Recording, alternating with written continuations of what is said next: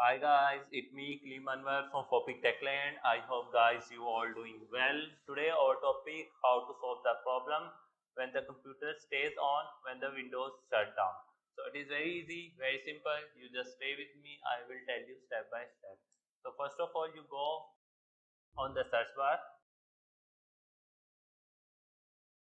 So when you go on the search bar here you search edit power plan, open edit power plan. So when you do that, here you got the two options, change advanced power setting and restore default setting for this plan. Here you click on this change advanced power setting. So when you do that, this type of small box appears in your display and here you just scroll down, and when you just scroll down here you got the option of PCI Express. So expand it, and when you expand it here you got the option of link state power management, expand it. And by here you got the two options on battery and plugged in. You simple off the both of these functions like this and then apply, then OK.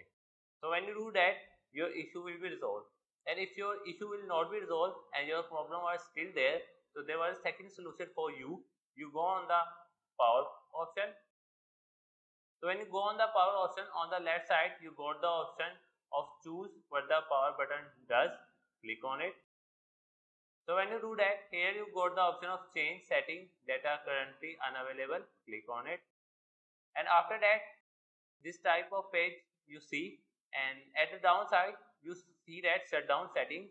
Make sure you check all these boxes. If these boxes are unmarked you simply mark these boxes, and then here you can save change. So when you do that all these steps you simply close your window and then restart your PC to make change in your devices. So I hope that this video will be helpful for you, and if you think that this video will be informative for you, so please like this video and please subscribe my YouTube channel Fopic Techland. Thanks for watching guys. See you next video. Bye.